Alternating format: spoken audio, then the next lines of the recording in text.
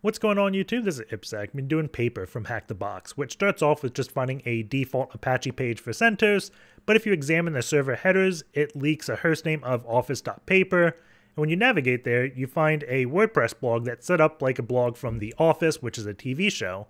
And if you examine WordPress, it's running version 5.2.3, which is vulnerable for a way for unauthenticated users to view draft posts or saved posts. So when you look at this URL, you discover that there's a Rocket Chat server because there's a registration link in one of the drafts. And you join the Rocket Chat server, you find that Dwight set up a bot that allows command execution, or not command execution, reading files. And you read the environment file to get a password. You can SSH in as him. And then the privesc is a policy kit one that you can find via LinPEAS. So with all that being said, let's jump in. As always, we start off with an nmap, so -sc for default scripts, sv enumerate versions, oa output all formats, put in the nmap directory and call it paper, and then the IP address of 10.10.11.143. This can take some time to run, so I've already ran it. Looking at the results, we have just 3 ports open, the first one being SSH on port 22, and its banner tells us no information. Most of the time we're used to being able to see like a distro in here, like Ubuntu, Debian, things like that, but we get absolutely nothing. The next port we have is HTTP on port 80. Its banner tells us it's running Apache and a Centos server. So I don't know if it's Centos' default configuration to just not put its OS information in SSH, but that is how this one's configured. I'm assuming it is default. We could probably Google one of these packages, most likely this mod fcgid, and get exactly what like flavor of Centos this is. I think flavor is the right word. Identify if it's like Centos 6, 7, whatever they're at now. So we see Centos 7 and 239.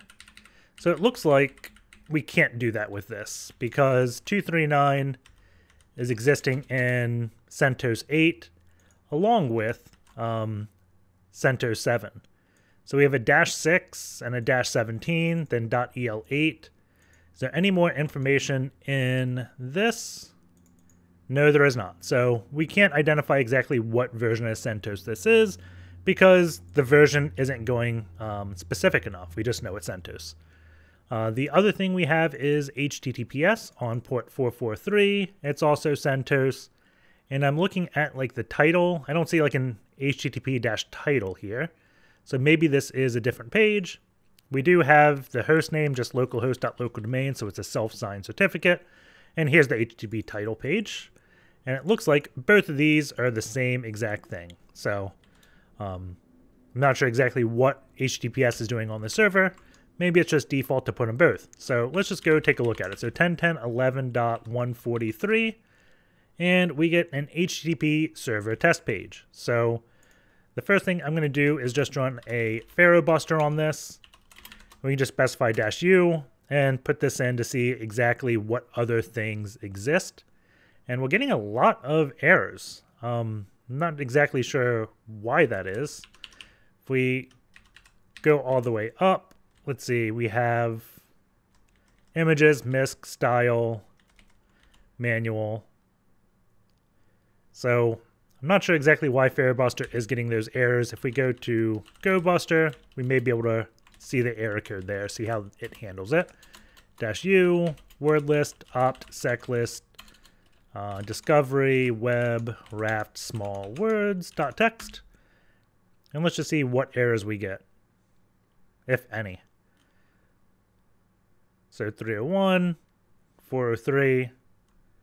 It looks like this is behaving as expected. I'm not sure exactly what was going on there. So when your application gives you a bunch of errors, try switching application and see what happens. We could just examine the headers in Burp Suite.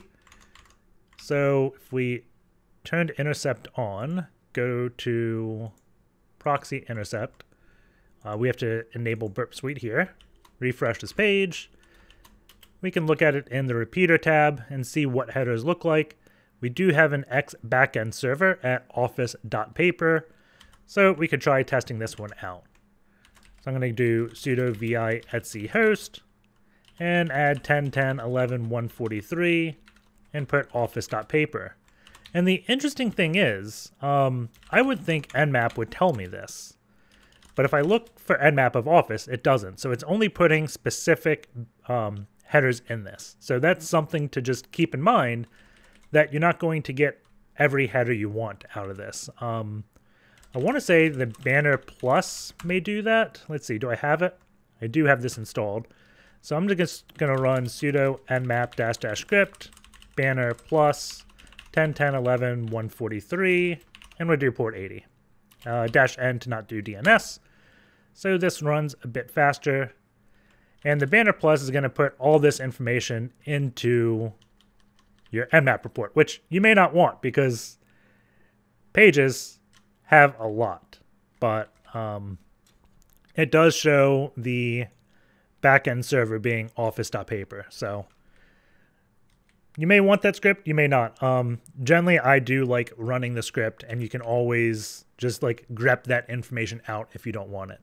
So all that does is makes a request and outputs everything that it responds with. So normally when asked to save the data or not, I opt to save the data.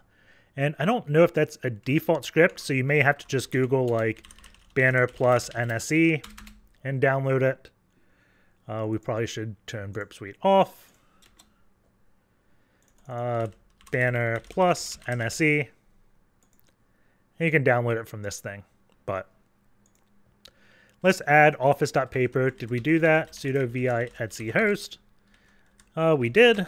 So we should be able to go to Office.Paper and see what this is about. It looks like we're getting to a WordPress site. So we have some post by Prison Mike. And from June 2021, Blunder Tiflin. So it looks like it's a mock of the Office. Paper company, definitely. So the very first thing I do with WordPress, as that's what this looks like, we can probably verify by doing wp-admin or looking at the page source. If we do Control-U, we see WordPress. Oh, it's telling us the version 5.2.3. We can make that bigger for you. WordPress, let's see, 5.2.3. So we have the version there, but it was up here, right here at the generator. So I like running WP scan whenever I get it. So WP scan --URL, and we should put HTTP Office.Paper.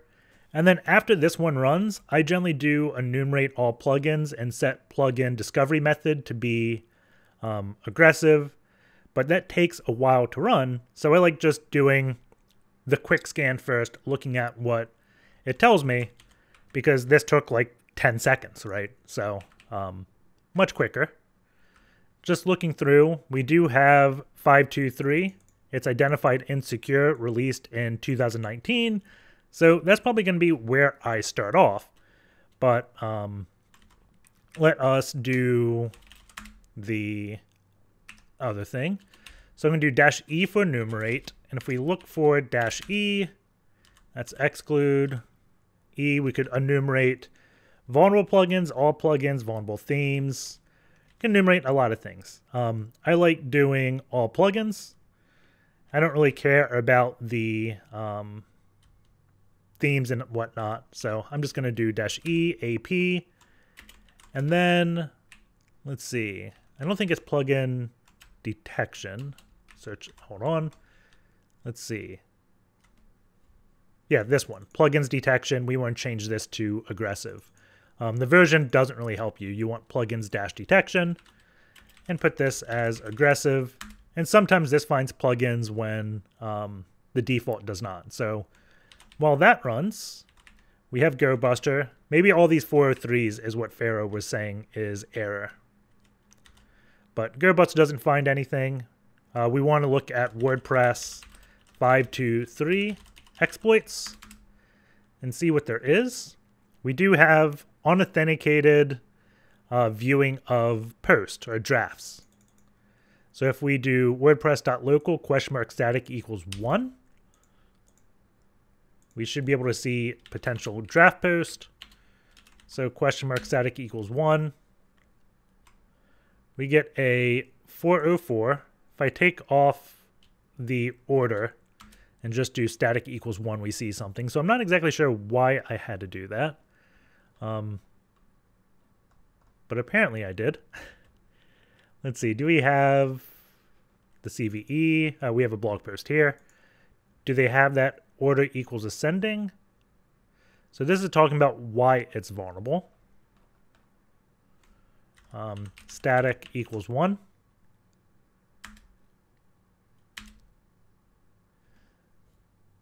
So in this post, it's just saying static equals 1. So we do see what looks like to be blog post. If I change static, does this change the blog post? It does not look like it. I'm guessing it's just dumping every blog post. So we see test. Michael, please remove secret from drafts. Dude orders.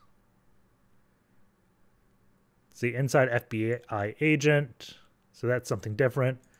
Secret registration for URL for new employee chat system. We have chat.office.paper, and we have a note here saying the person thought it was secure because it's a draft, but of course this WordPress is out of date, which let us view the drafts. So we're going to have to add this to our host file. So let's do sudo vi etc host, add the chat.office.paper, and if we go there, we have Rocket Chat.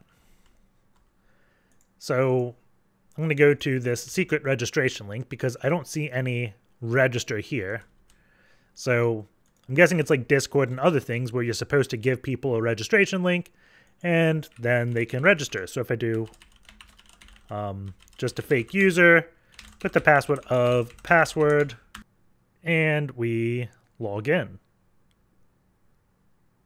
So let's just use our username of IPsec, and it looks like we're on the Rocket Chat server. And I'm going to guess there's a lot of vulnerabilities here just because Rocket Chat in general, I think, has a lot. Let's see, if we search Rocket, ExploitDB has been going slow for me with that lately. I'm going to do search exploit Rocket Chat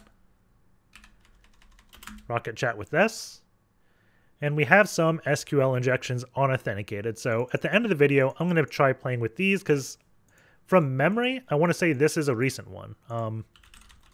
Let's see, does it give us a CVE? 2021. So I'm not exactly sure if it's vulnerable, but we'll check out at the end of the video because this one is going pretty quick. If we have something in general, we look at it. This room is read-only. It's employee chatter. But if we scroll up, we can see someone put a bot here. Recyclops designed by Dwight. And you can ask questions. What is the contents of the file in X in your sales directory? You can do jokes, but it says message Recyclops file with the file name, and we can get it. So let's try this. I'm going to go to the DM. Say Recyclops file.test.txt, and it's running cat. So the very first thing I want to try is like command injection, right? So I'm just going to do semicolon who am I? It says stop injecting commands. Let's try a different one like $this. Nothing. If we do this, still nothing. Maybe backticks. So it looks like there's some pretty good command injection prevention here. However, we can probably do directory traversal, right? So if I just do etc passwd, it says, oh, we have to do .. There we go. And we get the contents of the passwd file. My favorite directory is proc self whenever first doing a LFI on Linux. I generally go for like cmd line. Oddly enough, we're getting the cmd line of ourself. So I'm guessing it spawned something. I like getting environ. So environ to get the environment. And we have some good information here. Let's see. We got the user Recyclops. Is Recyclops a user here? It is not. So it's only a Discord user. The PWD is home Dwight, so I'm guessing Dwight is running this. Rocket Chat is running on port 48320, I'm guessing, not using SSL. We have a Rocket Chat password, and it's Queen of Blades 23. So it looks like he is a StarCraft fan. Let's just do SSH Dwight at 10.10.11 dot. Let's see, what is it? 143, I think. Put in that password, and we get logged in. First thing I want to check is just sudo-l to see if there's anything there. No, Dwight can't run sudo on paper. But I want to take a look more at this LFI real quick, because there was one interesting thing. Normally when I get CMD line, it gives me a bit more information than just this cat. So I'm guessing the os.system command's being ran, and that's why this is the CMD line. I wonder if I can do stat and get the parent process. So this is RPID. I want to say this is the parent process and this is a group. So let's try catting this. So proc this CMD line. And we can. So this is definitely going to be the parent process. We have node running whobot, coffee. I don't know what this node module is. Script coffee, whobot, node modules, and Rocket Chat. So that's it running Rocket Chat. You'd be surprised the information you get out of this proc directory by just playing with it. I wonder if we can get the environment from this one. We could. And we also see Queen of Blades here. Another way we could probably get this is if we do proc self cwd. I wonder if we can list files. File list. Let's see.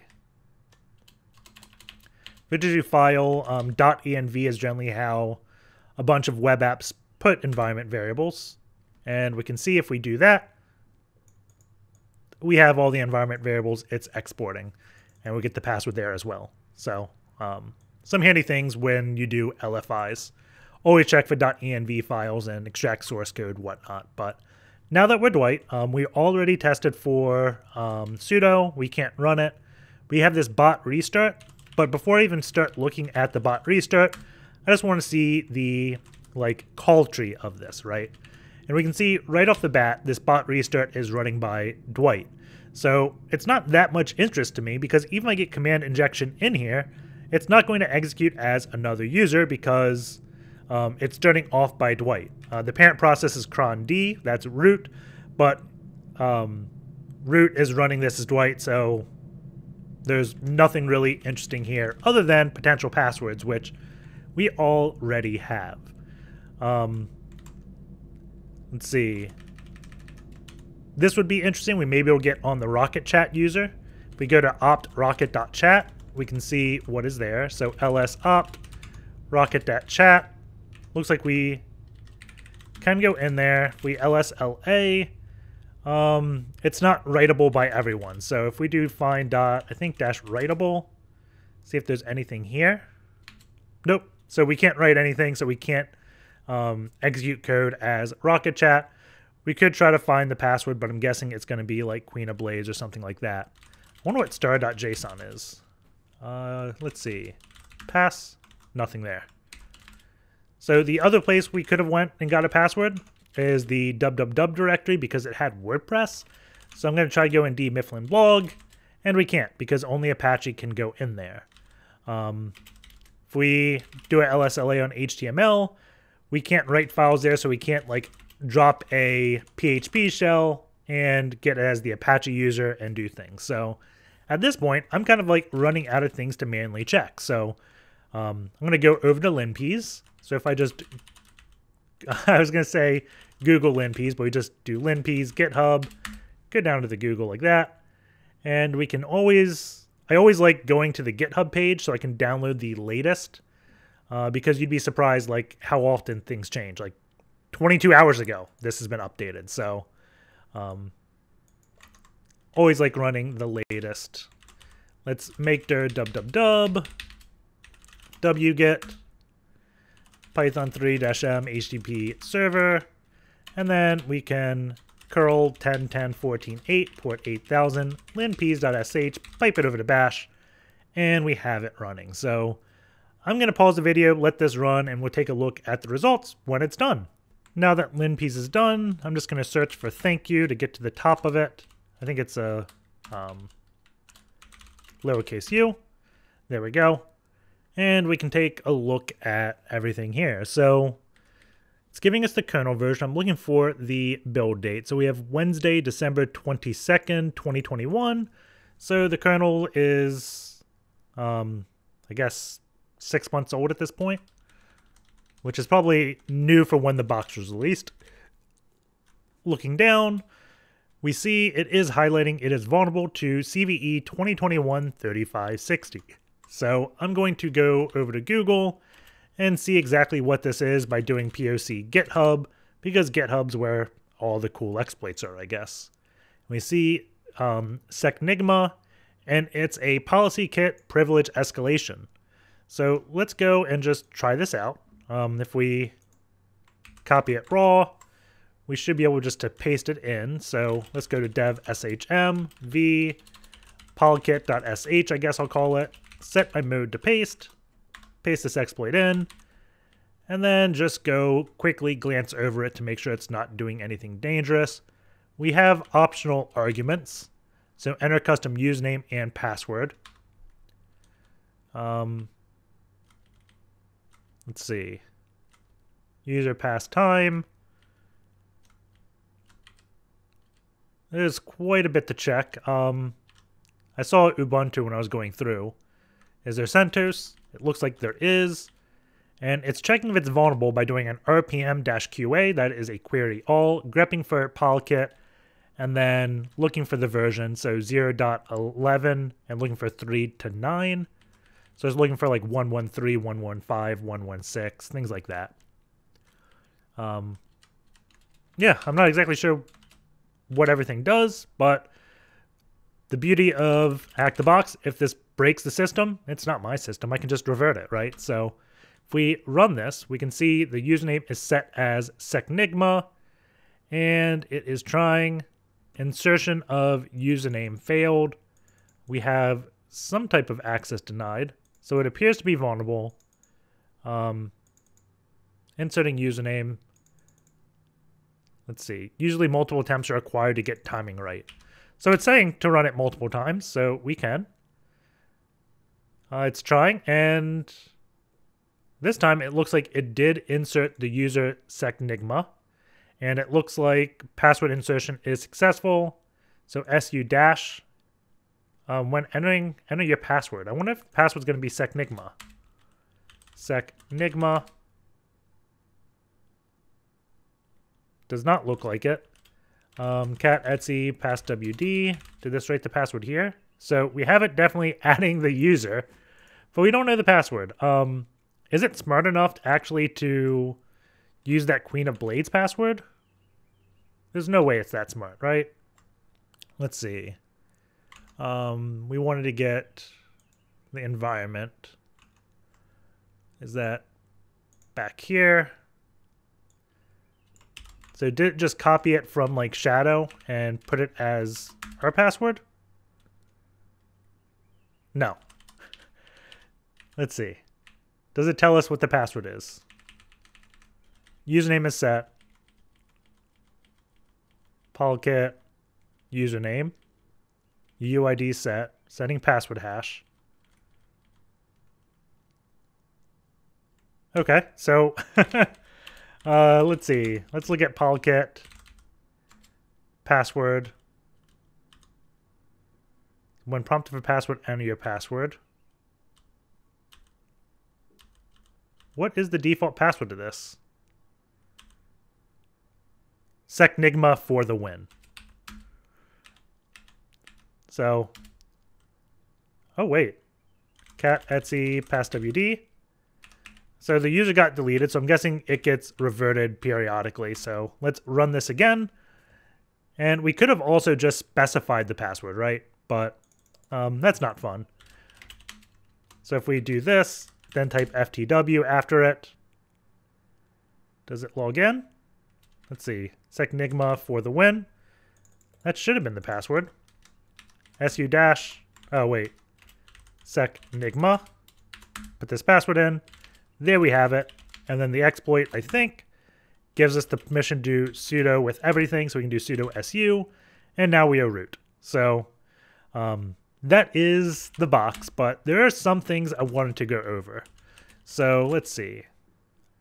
The one cool thing is we do have this searching for passwords. Let's see, does it find it here? I don't think so. But LinPEAS surprised me when I was doing this for the first time. It actually has a special thing to analyze Rocket Chat files. So we can see it found the Rocket Chat service, gets this credential. So here's the password for Rocket Chat. So another password we could have tried. So if we do like su dash, is it Rocket? Rocket Chat. Put this password in. Can we log in as him? Does not look like we can. Authentication failure. So let's see. Let's do sudo su. Oh, it reverted again. Let's just go opt. Rocket Chat. What version is this? If we look at README, does it have the version? That is not for Rocket Chat. Server. Programs. I don't know what version this is. Config.json? Is this going to tell us? No. Let's just go back to that exploit DB. And I want to try this NoSQL injection. See if this works. So this looks like it's just a Python script changing password two-factor. Let's see. Are both these like the same? I wonder which one's going to be better. Oh, it's from Enoch, so he is a HackTheBox player. I recognize that handle, but let's just try this. I'm going to call it rocket.py, set paste. That's the wrong paste. There we go. Python 3, rocket.py, pip3, install OAuth tool.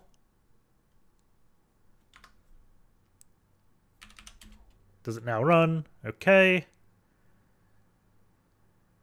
So let's see, -u, low-priv, user email, root at ibsec.rocks, -t, http, chat.office.paper. Let's see if this works.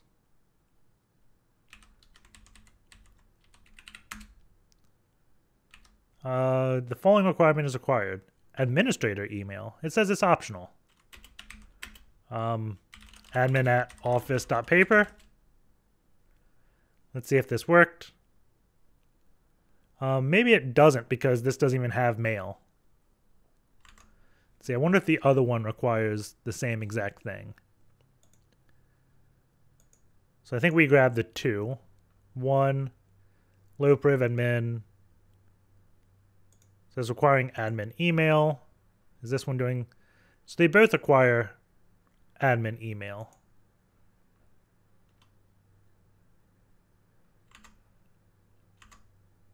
I'm guessing this is not going to work. Or I don't know how to use this exploit. I thought it was going to be easier when I saw it on exploit DB, but does not look like it is. So that's going to be the video. Hope you guys enjoyed that. Take care, and I will see you all next time.